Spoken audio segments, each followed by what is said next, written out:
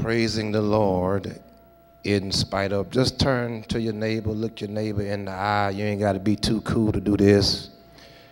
And if you can't look your neighbor in the eye, could be you said some things you ain't had no business saying.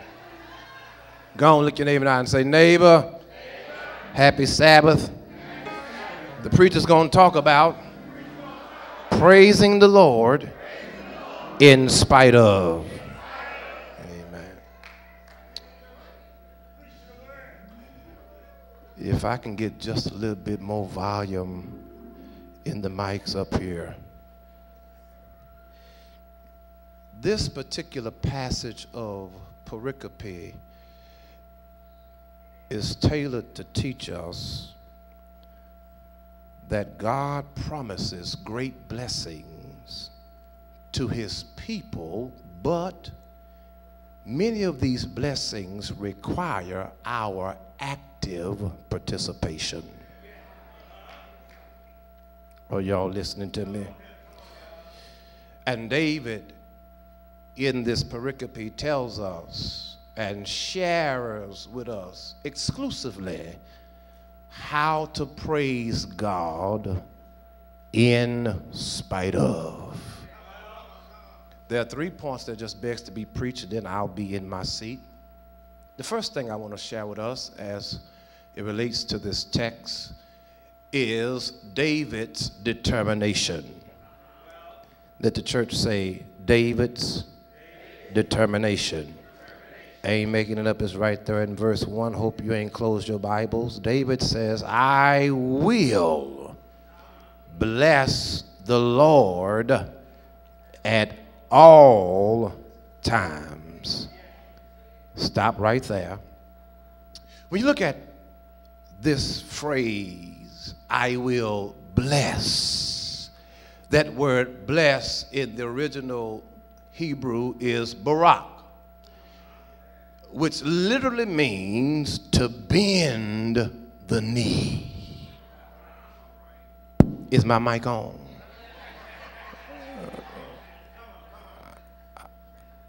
It means to kneel down. Watch this. Notice I said for my first point, we're looking at David's determination. He don't say, I might, but he says, I will. Did y'all catch that? In other words, he is personally and for himself determined. It was Charles Spurgeon, that great preacher of London, England, that pastored the Metropolitan Church, that preached to thousands of people without the aid of a microphone. Charles Spurgeon says that David is intelligent in his head and he's inflamed in his heart because he knows to whom all praises are due. In other words, David says, let everybody else do whatever they want to do. But for me, I'm going to bend my knees and give God praise. Okay, y'all still look quiet toward the back. Let me see if I can make another round. I guess I ought to ask the question, why is David so determined? Well, the answer is found in 1 Samuel. After David killed Goliath, he moved up the social ladder. You will remember that King Saul had promised the man who slew Goliath that he would have riches and his daughter's hand in marriage. David goes from being a shepherd boy to being a celebrity overnight. And in 1 Samuel chapter 18 it says, and David was prospering in all of his ways, for the Lord was with him. Do I have a witness there? David is now a commander and officer in Samuel's army. David is very successful in battle, so much so until the women wrote a hit song that topped the charts. that said that Saul has killed his thousands, but David has killed his 10,000s. Now, I don't know if it was the song or the women that sung the song. Whatever the case may be, it angered King Saul. Now Saul turns on David and he's trying to kill David. David now flees for his life. He's now a fugitive on the run. Watch this. Saul knows all of David's hiding spots. They're closing in on David. And David does the unthinkable. What does he do? I'm glad you asked. I was about to bust wide open. David crosses over into enemy territory. Without a doubt, here is a man who has killed their champion Goliath. And now he deliberately walks right into enemy territory. As you would expect, David is both seen and captured and brought before King Achish. Now what happens is David is so afraid until he disguises his sanity. Watch this now. He begins to act like he's insane. He's having conversations with people who are not there. I wish I had some help in here. He's swatting at flies and insects that don't exist. He's foaming at the mouth. He acts like he's gone cuckoo for Cocoa Puffs. Do I have a witness in here? And so they bring him before the king. The king looks at David and says, y'all can turn him loose. He ain't going to bother nobody. They turn David loose, and now we find David hiding in a cave. Are y'all with me here? Now watch this.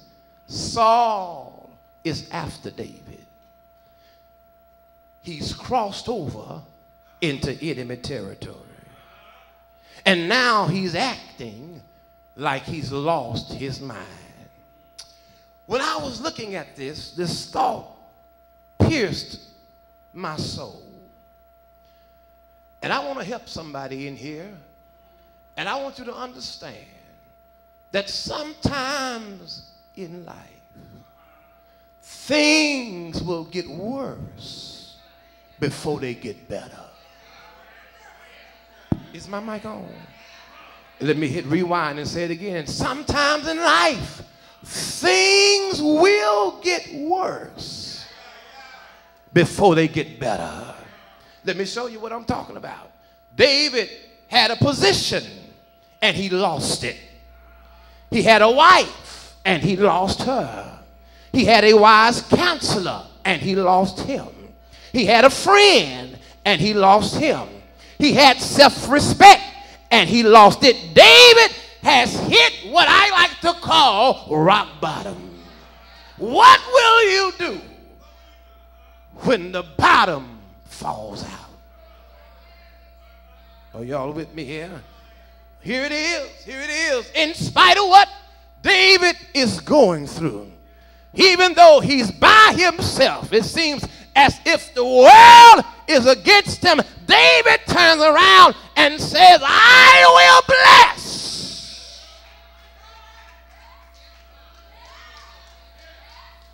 the Lord at all times.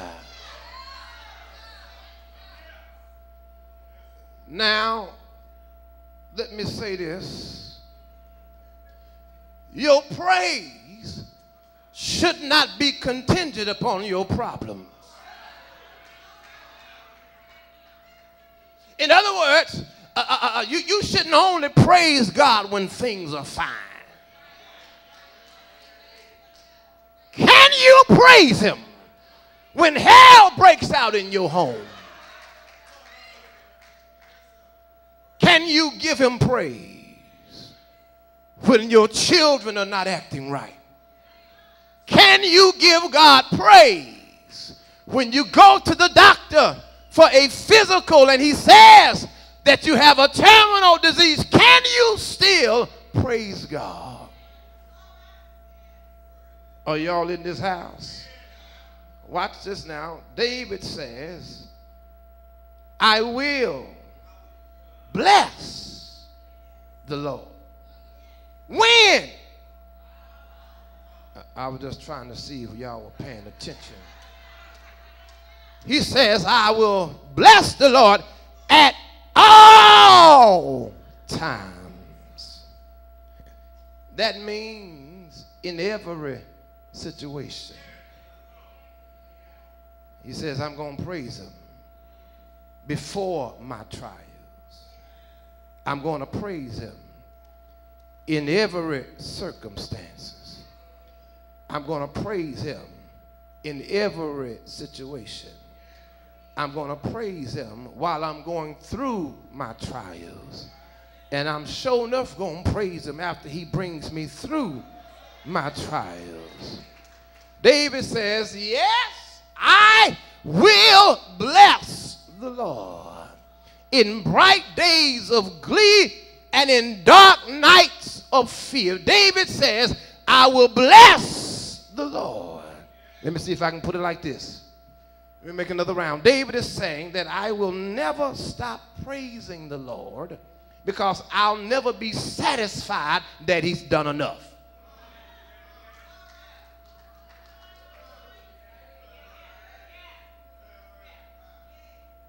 Are y'all still with me here? Watch this. This is why David goes on to say that his praises shall continually be in my mouth. That word continuously means duration. Okay, I didn't get some of y'all on that one. Let me see if I can give you another one. It means extension. Okay, still ain't got some of y'all. It means perpetually daily. Okay, I ain't get some. Maybe I ain't got to your words yet. Let me see if I can make another round. It means morning, noon, and night.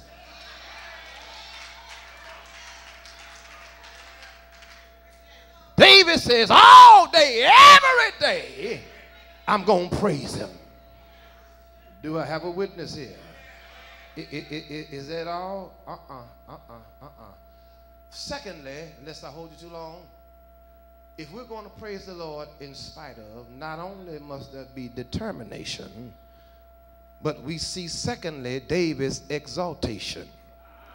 I ain't making it up. It's in verse number 2. It's right there in verse number 2. He says, my soul shall make her boast to who? In the Lord. Watch this. He says, when I start bragging on God, he says, the humble shall hear thereof and be glad. Do you see that right there? Well, let me see if I can unpack it. The exaltation of this verse is not mere tongue bragging. Watch this, watch this, watch this. The soul is in it. Okay, I didn't get you. Let me see if I can make another round. The boasting is meant and felt before it's expressed. Okay. Let me see if I can make another round. Have you ever seen people before they could express verbally, you could tell emotionally what was going on because of what was burning on the inside? Okay, I still ain't got some of y'all. Let me. Sometimes when we begin to think about what the Lord has done, Been in church a long time. I've seen some begin to rock. I've seen people wave their hands. Am I right about it? And before they can express verbally what they feel on the inside, they have already expressed to a degree how they feel about what God is already doing. Do I have a witness here? And sometimes I could be driving down the road and begin to think about the Lord, and my hand just, anybody ever been there before? You just start waving your hand while you're driving. And sometimes folk be papa, hey, I ain't waving at them. Y'all sure acting funny.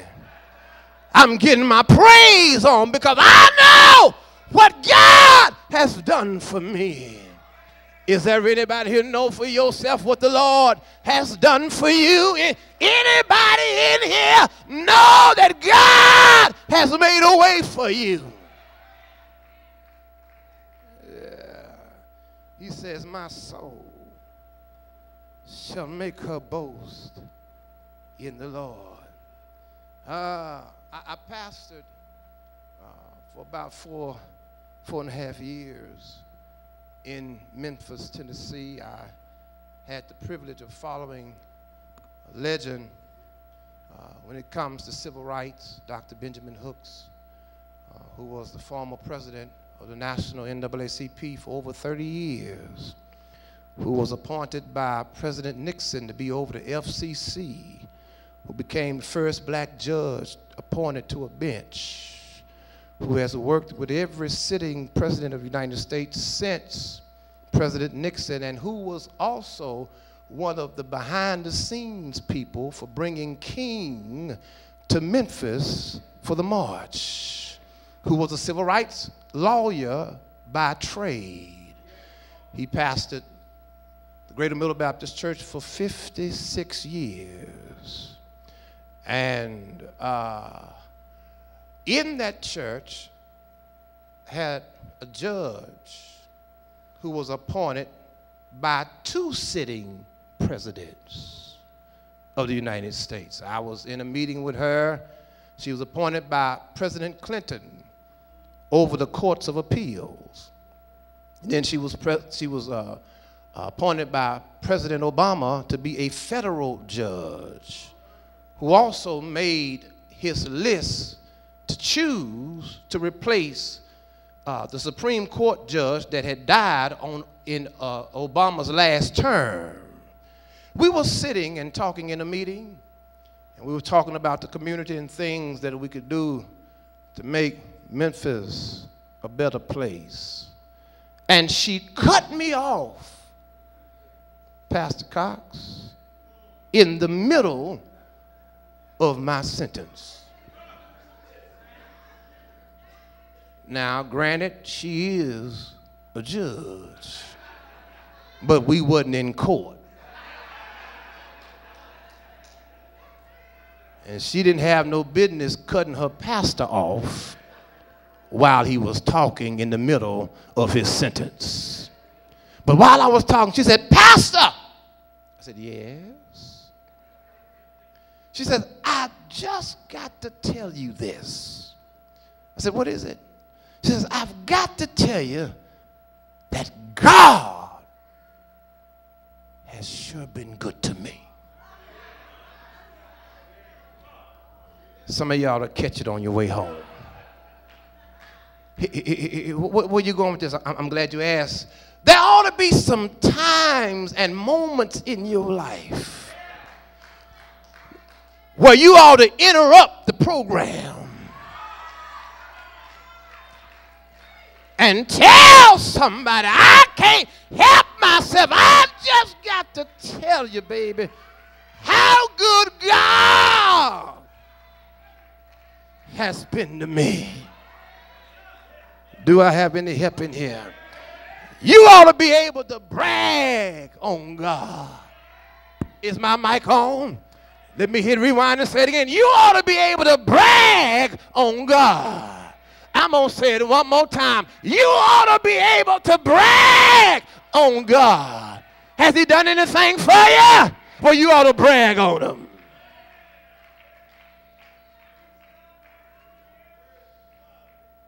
Well, if you can't think of nothing, let me tell you, you can brag on God's person. You can brag on his presence. You can brag on his promises. You can brag on his attributes. You can brag on his works. Do I have a witness in here? And you've got to understand that life isn't a quandary across the enigmatic waves of life.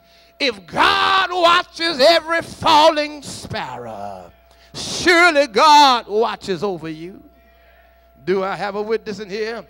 The converted person boasts in the Lord and not their own character or achievements.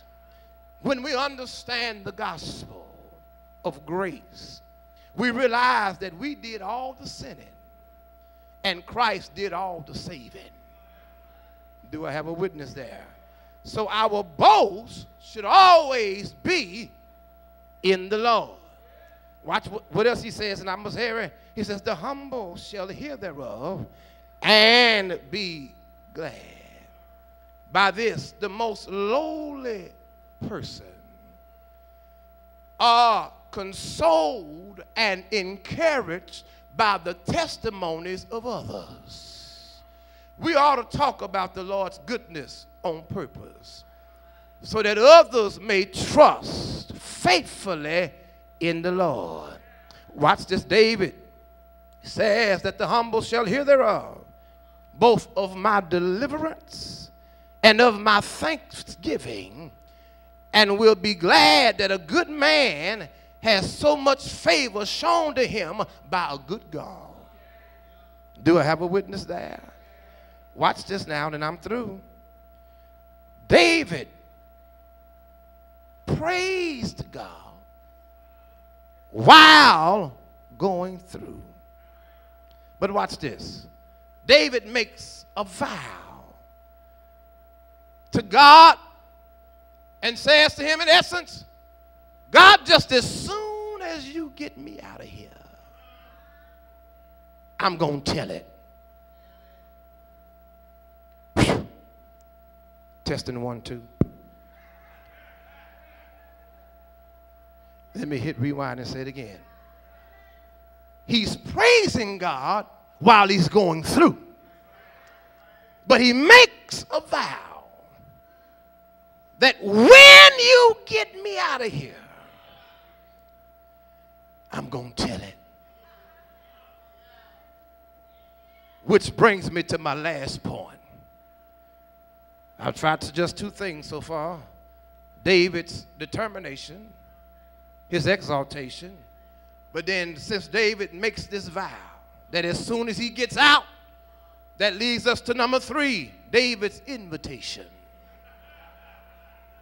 I ain't making it up, it's right there in verse number 3. If you ain't scratched it out your Bible, it's there. Oh, magnify the Lord with me, and let us exalt his name together. Do you see that there? You see, the resolution to praise God continually is the basis for seeking others to magnify and exalt the Lord together. This invitation is directed to those who are humble and teachable. Do y'all understand what I'm saying? You see, the well-saved soul isn't content to enjoy their redemption and blessings in isolation. Do I have a witness there? You have to understand that the subjects are so superlative that they call on all their brothers and sisters to magnify the Lord with them and exalt his name collectively. Amen. I don't know what folk think they come to church for.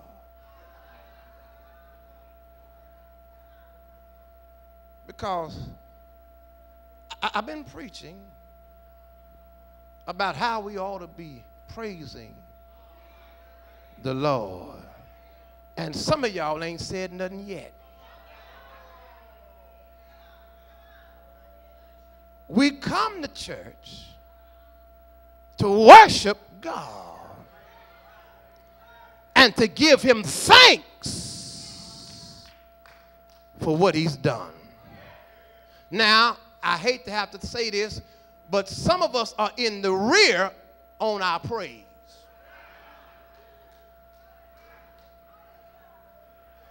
You mean to tell me that you'll get excited about a basketball game where they bouncing a pigskin up and down the court and throwing it in a hoop, and you'll come to church and sit down and shut your mouth?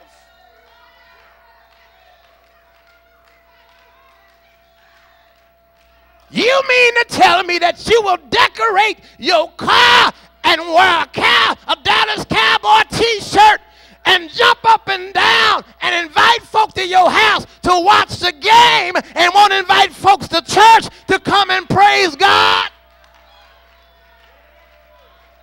I dare you to sit down on the God who woke you up this morning. I dare you to sit down on the God who has blessed you over and above what we really deserve.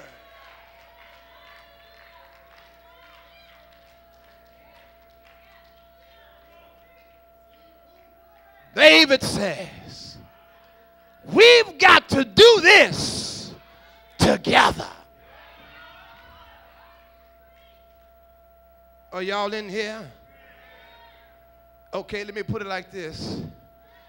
God's praises sound best in concert.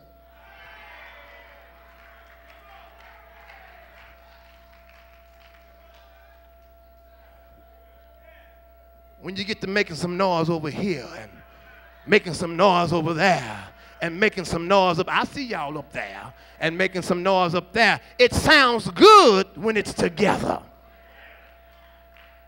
I wish I had some help in here. And if you ain't got but two teeth, they look better together.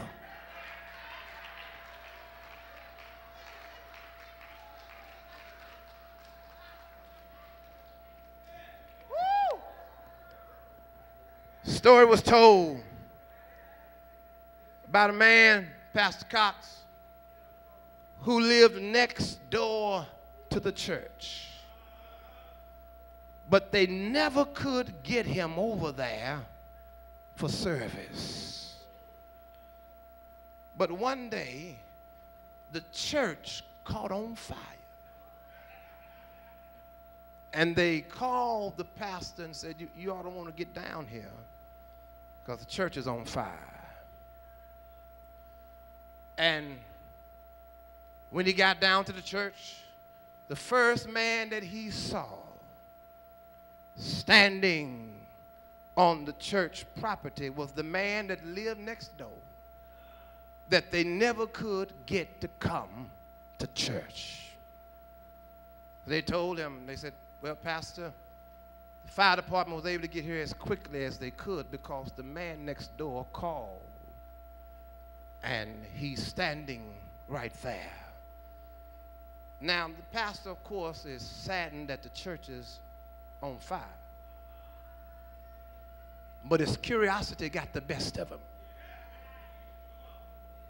He could not stand it no longer. So he goes over to the man and says, sir, I appreciate you calling fire department. He says, but we've been trying to get you to come to church for a long time, and here you are now at the church. He said, well, the reason I'm over here is because your church ain't never been on fire before.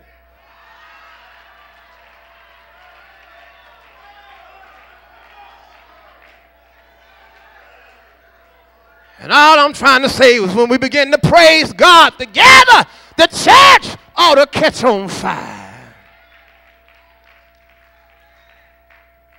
I'm through.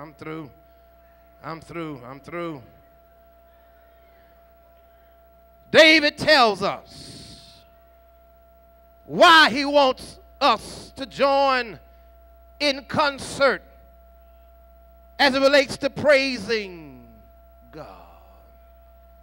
David tells us in verse number 4. David says, I sought the Lord, and he heard my cry, and he delivered me from all of my fears. David goes on to say in verse number 6 that this poor man cried, and the Lord heard him and saved him out of all his troubles.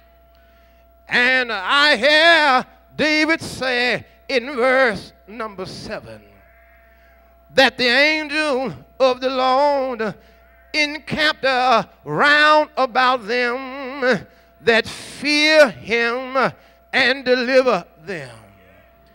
This is why David goes on in verse number 8 and says, oh, magnify the Lord with me. Do I have a witness in here? And this is why he goes on in verse 8 and says, oh, taste and see that the Lord is good. Ooh, David said that everybody in here ought to be able to experience the goodness of God. Have I got a witness? And when you trust in the Lord, you will experience the goodness of God. Yeah. Is there anybody here know for yourself that God has been good to you? Don't fool me. Is there anybody here know for yourself had it not been for the Lord who was on your side? Tell me, where would you be? I'm out of here. May the Lord bless you real good. But can I bother you just one time? Can you grab your neighbor by the hand, shake your neighbor hand like you're going to shake it off, and look at your neighbor in the eye and say, neighbor, I got one thing I want to tell you. Say, neighbor, weeping may endure for a night, but joy, joy,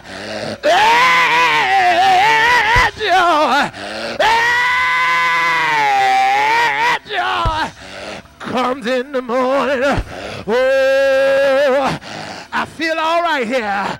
I didn't mean to go this far, but my soul done got happy every time I think about how good God's been to me. Every time I think about how he's made a way out of no way.